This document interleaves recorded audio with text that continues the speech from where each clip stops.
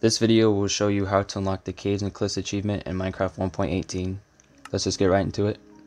So I'm going to be creating a new world for this, and you're going to want to set it to peaceful, bonus chest on, and show coordinates. Now you can do this in an existing world, but I'm going to be showing how to do it from a brand new world. So first thing I would do is find your bonus chest, and if there's a wooden pickaxe, take it, because you're going to need a wooden pickaxe for this. If there's not a wooden pickaxe in the chest, you're just going to have to craft one. So that's the first thing you need when you spawn in, is a wooden pickaxe. Also, this achievement requires you to fall from the build height limit all the way down to bedrock.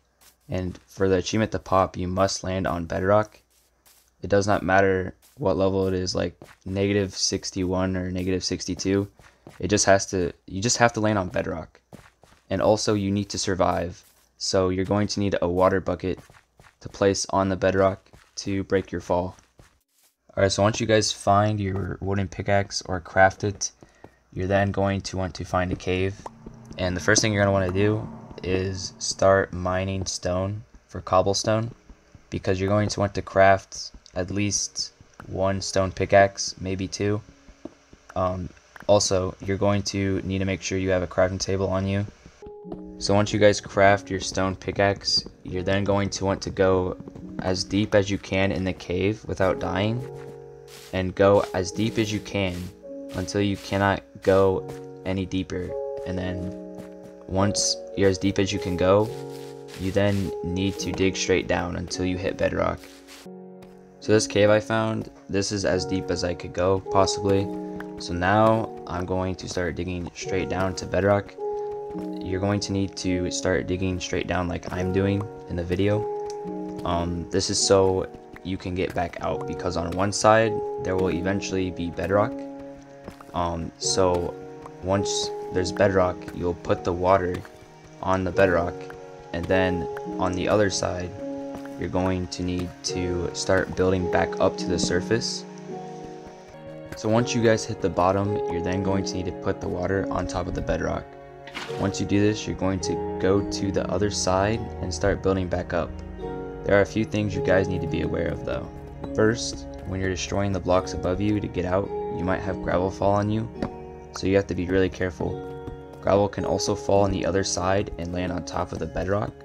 So what you need to do is, when you're digging up, always dig up on your side first, so you can see what blocks are on the bedrock side, so you can stop gravel from falling.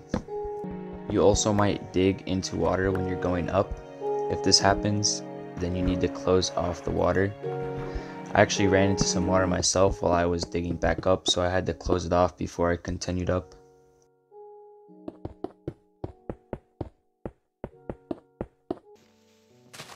So basically you guys just keep repeating that same process, just digging up on both sides to make room to fall, so you can jump all the way down. And also make sure no gravel falls on the bedrock side.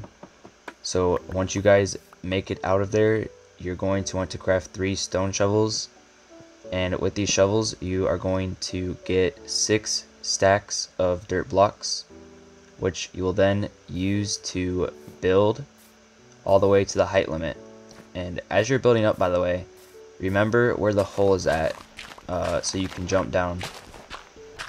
Alright, so I've just finished getting my 6 stacks of dirt blocks.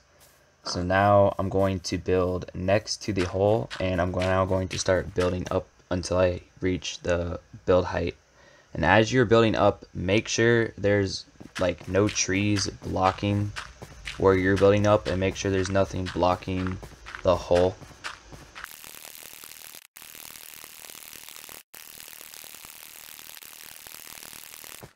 Alright, so now I've built up to the building height limit, and now I'm just gonna drop, and the achievement should pop. As you can see, I lived because I had the water there that I placed earlier, and I thought at first the achievement didn't pop because I thought maybe you had to be like -62 or something at a certain level. But it actually just turns out that the achievement took a little while to pop. but you'll see here it will pop here.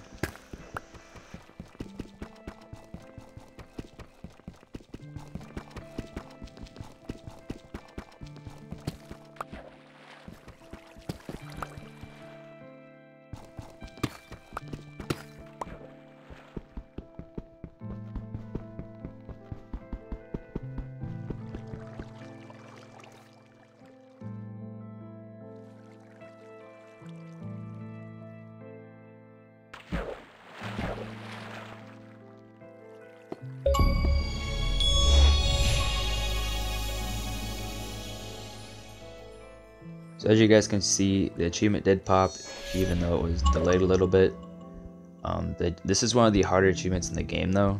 This took me like roughly 30 minutes to complete, and this is just on a brand new world. So honestly, that's not bad though. But yeah, either way, if this helped you, make sure to drop a like. But other than that though guys, I'm out.